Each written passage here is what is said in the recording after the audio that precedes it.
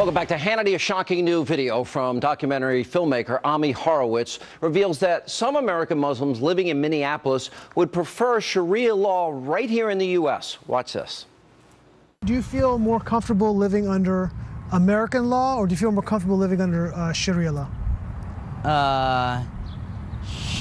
Sharia law. I'm a Muslim. I prefer Sharia law. Sharia law, yes. You prefer Sharia law over American law? Of course, yeah. Of course, yeah.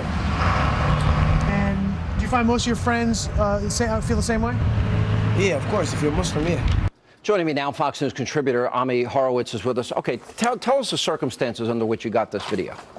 Well, the sort of the genesis of it was I spent a lot of time doing these videos all across the world, and whenever I'm in Europe, I marvel at the fact that there's such a lack of integration between in the Muslim community all across Europe, in France and London. And, we have so many terrorist attacks going on.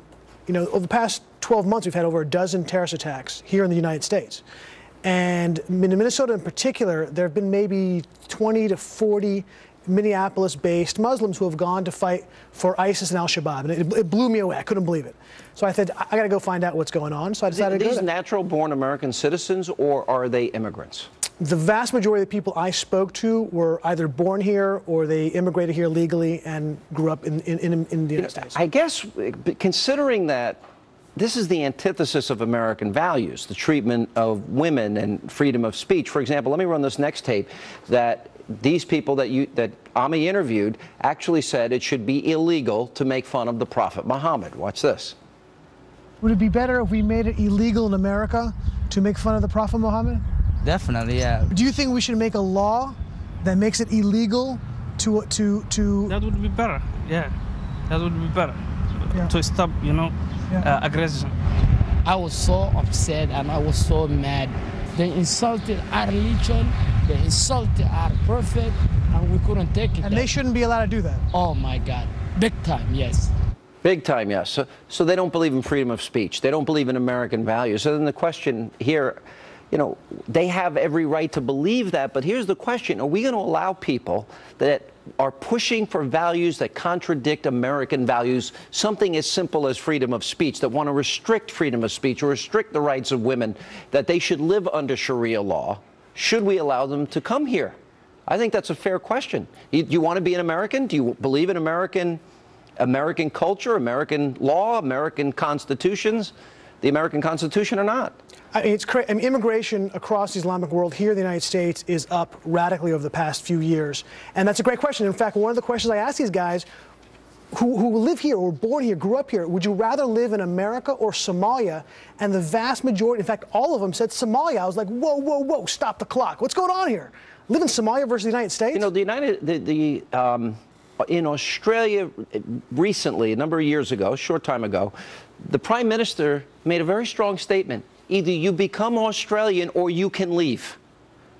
Is that something that America is now going to have to consider debating? In other words, that you buy into the concept of liberty and freedom and free speech rights and the Constitution, or what do you think? It pains me to listen. I'm a product of immigration. My mother was an immigrant. Now, that may be an argument against immigration, but nonetheless, it's an important part of who our country is and what we've built with our society and our economy. And it pains me to say that we've got a problem with a certain type of immigration here. All right. Thank you for being with us. Appreciate you sharing that tape. Joining us now with reaction, the director of jihadwatch.org, Robert Spencer, and Imam Muhammad Ali Ilahi is with us from the Islamic House of Wisdom.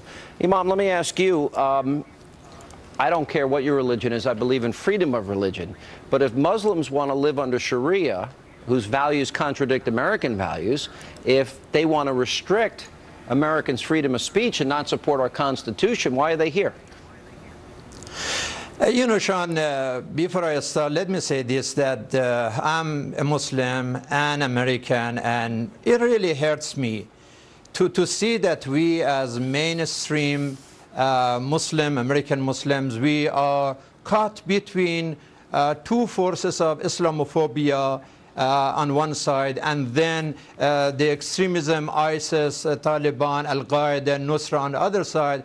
And these two tsunamis that destructively attacking us day and night. They are providing victory for one another, but then we are paying the price, and it's so much of injustice, so much insult, so much But hate, Imam, let me ask so you, but much very discrimination, specifically, and it's not fair. I mean, show please some understanding. All this propaganda, exaggeration, and generalization and assumption against us. You see the tape. People that would rather live under Sharia, people that would limit the freedom of speech, Robert Spencer. You see it on tape. Sean, do we have to, Robert? Yeah, I saw that. One more second. Robert Spencer, do we have to consider that people must agree to assimilate? They must agree with American law, American values, Absolutely. the American Constitution. Absolutely, Sean. Explain. This used to be taken for granted among immigrants. This used to be something that was a matter of course. My grandparents were very, very proud to come to the United States and become Americans. And all the people who came with them knew that coming to the United States meant becoming American. Now it's a very different case. There have been 4 separate and independent studies in mosques in the United States conducted since 1998, and they all came to the identical result that 80%, Sean, of mosques in the U.S. teach the superiority of Sharia over constitutional law and the necessity ultimately to replace one with the other. They are all fact-based. They are all based on studies of what is actually taught in these mosques, and they show that this is a major problem. These guys in Ami's video, they're not an isolated case. They are the vast majority of the Muslims. They're reflecting what is taught in the vast majority of mosques. Let me say this. Mr. Sponsor, you know, first of all, we know, unfortunately, the history of your Islamophobia, and I don't want to go to the details of that matter, but first of all, there are hundreds of thousands. Mr. Sponsor, no, there's only personal attacks in response to this. This is all these guys got. It's a deflection strategy designed to divert attention away from the grim reality of what is taught in the mosque. The reality, Sean, you know, I watched this video. First of all, there are hundreds of thousands of Muslims who are serving this country in the hospital, in universities, in the schools, in the business area.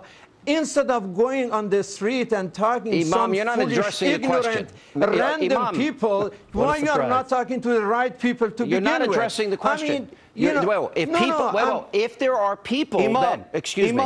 What program do you have in your mosque to teach constitutional values? Well, you know, what kind of classes do you have to teach Muslims to adhere to the freedom of speech in your mosque? Well, let me say that. Well, first of all, the whole concept of discussion of Sharia is a ridiculous, nonsense, waste of time, because we already, yes, as Muslims that follow the laws of this land, we believe in the Constitution, and Constitution but not the people on that video, sir. The people in that video, wait, my mom, the people in that video said they don't believe in freedom of speech, that you can't criticize the prophet. I'm a Christian. I don't like let me finish. I don't like a crucifix submerged in urine. But if somebody in America wants to criticize the prophet, the age of his wife, they're free to do so. And if people are saying they don't want to live under those laws of freedom or the implementation of Sharia in countries like Saudi Arabia, which is oppressive towards women, and they want to implement that here contrary to American freedom, then we have to question whether or not we will let you in this country. Why, Mr. Sponsor, why is it that we support Saudi Arabia? Yeah, if Sharia law is what Saudi Arabia is practicing, I'm 100% against the Sharia law. And I am for the Constitution. With the Constitution, I'm not saying you. I'm talking about the people on the tape. Robert Spencer. Well, those people the problem are selected this is even not an isolated one case. at a time, Robert. The Imam, excuse me. The Imam mentioned Saudi Arabia, and this is an important aspect of this problem, that the North American Islamic Trust, which is a Saudi-funded entity tied to the Muslim Brotherhood, controls 80% of the mosques in the United States. There again, that's that 80% that teach Sharia. And this is not being addressed by immigration authorities. It's not being addressed by law enforcement authorities. This kind of teaching that these young men reflect in that video is mainstream in American mosques, and nothing is being done about it. And we see this Imam, all he has is deflection and no answers about no program to teach American values. If that's the case, Mr. Spencer, and there is no such program in any American we're going to have to leave it there. No, I appreciate your time. Sponsor, if that's the case, why we are supporting Saudi Arabia? I've got to run. Thank you both. Coming up, Baltimore is not the only city seeing a surge in violent crime.